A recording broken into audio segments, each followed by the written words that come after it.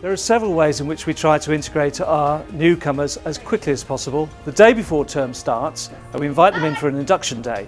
The morning will be spent in small groups working on team building exercises where they have to communicate with each other and already start to make new friends. The afternoon will see them competing in their sporting houses in an ITS or knockout style competition, so that when they come in on their first day proper, in their school uniforms ready to go, they already have made some good friends.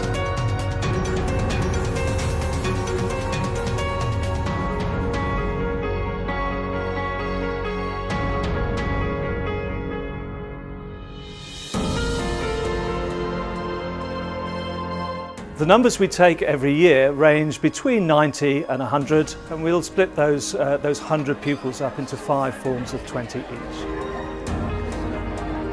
I have a team of dedicated first-year tutors who are very experienced, and they get to know their tutors very, very quickly indeed. Each day begins with a session where the form get together and see their form tutor. It might be then that they go off to chapel for a chapel service or to the main sports hall for full school assembly.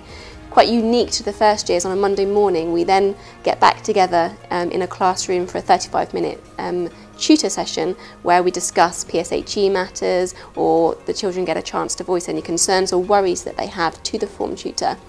To be fair, quite a lot of cake gets eaten in those sessions as well. I usually spend lunch times and break times in the library or the ICT suite, and sometimes I go out onto the tennis courts and play football with the other first years, which is nice. After I've eaten lunch, I can go to any one of the clubs that the school offer. There's choir, ceramics, and a whole range of activities that everyone enjoys.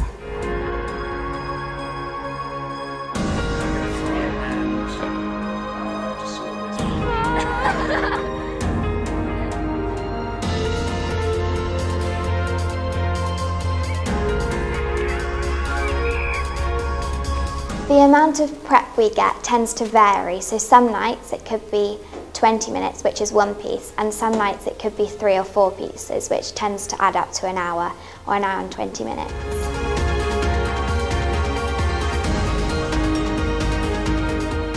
We chose Truro School because it offers a balanced education where the children are not just hot-housed with excellent results academically. They also learn how to run a disco, how to hike on the hills, life-saving skills. So these are the things that really, for our children, they're rounded, they're whole educated. And that's vital for us to have our children going into the world. They're educated spiritually as well as academically and personally. The first port of call for the first years would be their form tutor, who's closely supported by the head of year. And so any concerns that the pupils might voice would go through that route. But there's also lots of people that the students could talk to. Each tutor group has 3 or 4 senior prefects attached to them from the 6th form. The medical centre with the school counsellor, and also the chaplain is someone who the children feel very comfortable going and talking to. My advice to any new pupils at Truro School would be take every opportunity, because the opportunities are great.